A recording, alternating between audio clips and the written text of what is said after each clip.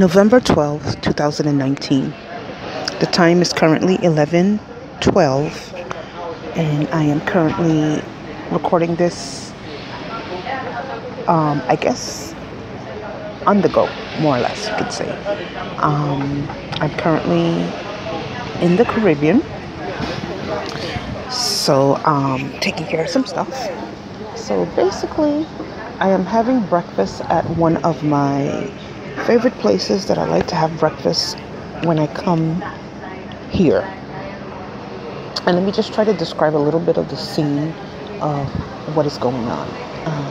It's an outside eating area which sits on the lagoon. So where I am seated, or where the sitting area is in general, basically, we are overlooking the lagoon with beautiful boats. We also have in view the nice plush green hills of the island. You can see various houses on the other side as well. Beautiful coconut trees, and I'm surrounded by a ton of coconut trees. And this morning I had a sweetbread, but this is a French sweetbread. I think that this bakery is a French bakery. It's not our local sweetbread because, the sweetness is from the bread. But nonetheless, it's a very good bread. But it's not quite our traditional Caribbean or West Indian sweetbread. And there's a couple of patrons that are dining here with me, as well. I also had a bottle of water, and I had me a cappuccino. I've only drank like a quarter of it because it's pretty strong, which I asked for it to be strong. But one of the things that comes with age, when you drink too much strong stuff, it's patty time. So I'm drinking that. I'm also, where I'm sitting to my far left, there's some villas. So the scene is quite exquisite. It's quite exquisite. So any noise you hear in the background is because, yes, I'm in a public place. But I kind of wanted to share a little something this morning.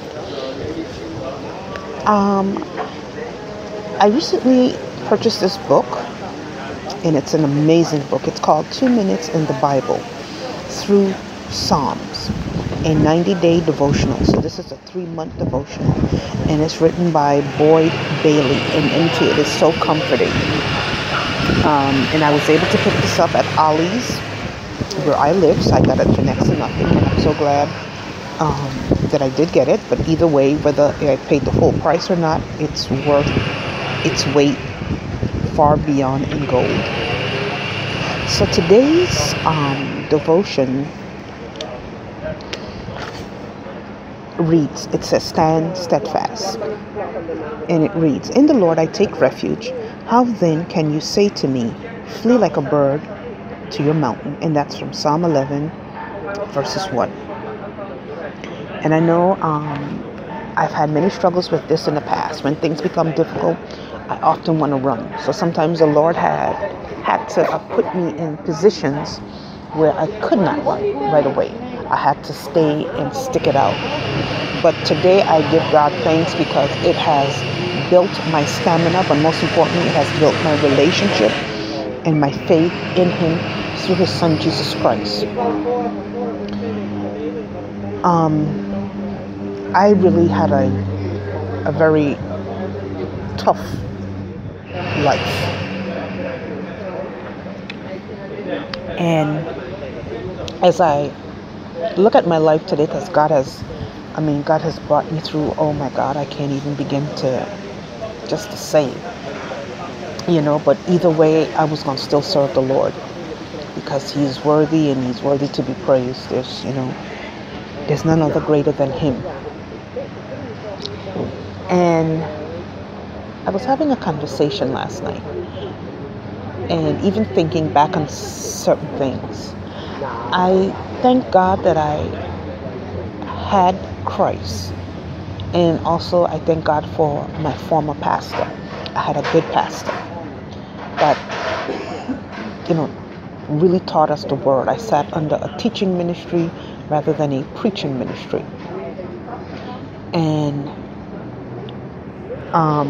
as opposed to so many that may sit under these big mega churches where all they give you is just motivational speeches that last that Sunday, lucky if it lasts up to Monday, and then the rest of the week when you're facing spiritual warfare and different circumstances, you have no strength to fight. But when you learn the true word of God, and you get the true Bible teaching, and the true weapons as to how to fight, especially the things in the spirit, you're able to stand, you're able to withstand. And like I said, even though my suffering was painful, today God has brought me out of it. And even though while going through it, it was devastatingly painful, I thank God that I had the ability to learn from it. Now, I could have let it break me and destroy me like the enemy originally wanted it to do, or I could have trusted God as I chose to do instead, because I knew that no matter what I was going through, that God was able. You understand that He is greater and that nothing is too great for Him. And I chose to trust the Lord. Now, will I say that I was always in the best of mood, or that I always said the right thing or did the right thing? No, I would not say that. However, I can tell you this much. When I didn't, I knew how to repent and get back up in good standing and keep walking forward with the Lord, because I am not perfect. I come from a very broken relationship, a broken home, very abusive, a family where there was no love, where instead of you were talked to, you were talked about. And because of that, my relationship is not the greatest with my family, even though I may love them. I truly pray for them. But, the Lord has also instructed you need to separate, because, it's one thing, to love people, but if people are not walking in that direction, you have to pull back. So, but nonetheless, forgiveness, love, and prayer will always be there. That will never change. I will love them no matter what. I may not like a lot of things they do, but I will always love them. And even though I get hurt by them, I still learn to forgive. Even though I may not have a close relationship, I still love them, and I still truly care for them and what happens to them, most importantly with their souls. And when I look at my life and my struggles, comparing to someone that was just spoiled, I remember I said to myself, you know what? God, I don't want to go back into that struggle. I made certain to learn whatever lesson it is that He wanted me to learn, because I know that is something He wanted me to learn. And I needed to learn whatever I could, because I was not about to go back into that. And I said, Lord, I thank you that I still have to suffer and struggle like that, rather than be pampered. Like some people that just been pampered their whole life. They never grew up. They're old today. Some of them are grandmothers. Some of them are grandfathers. So in other words, I'm saying they have children who are grown, who have children, and they still are immature, still have not grown up, still are not trying to grow up. And for me, that is a sad situation. And what's even more sadder, that the fact is, they don't realize that they need Christ. Not just they, but we all do. So I give God thanks, and I give Him all honor and all glory. Listen, I know the challenges might be tough, and you might feel like throwing in the towel and giving up.